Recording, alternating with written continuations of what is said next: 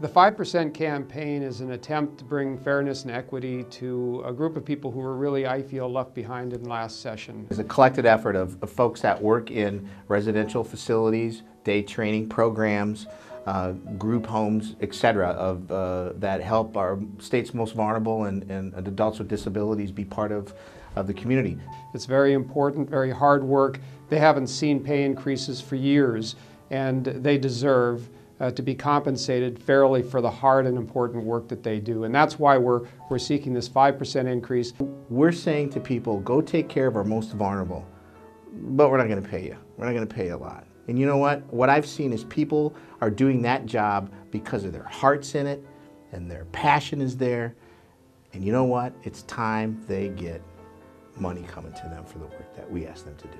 And these people are doing it not for the money, they're doing it out of the goodness of their heart. They're doing it because they feel they're contributing something important to our communities and to the lives of these individuals and their families. And that's the reason they're doing it, the psychic income. But the problem is you can't live on the psychic income. You need to provide for your families, and you need to support your children, and we need to make sure that they have that ability.